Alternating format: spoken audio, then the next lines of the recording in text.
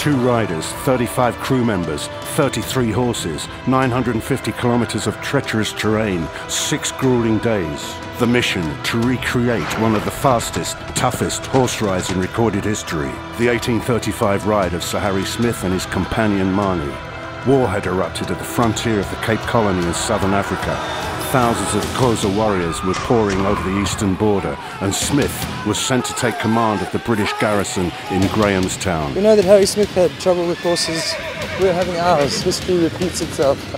Now modern-day adventurers Barry Armitage and Joe Dawson will need the help of an extensive backup crew to change horses every 40 kilometers in order to recreate the colonial postal system used by Sir Harry Smith. They will discover what it took to shape a country on horseback and whether modern man and horse can match the strength and endurance of this extraordinary man of action.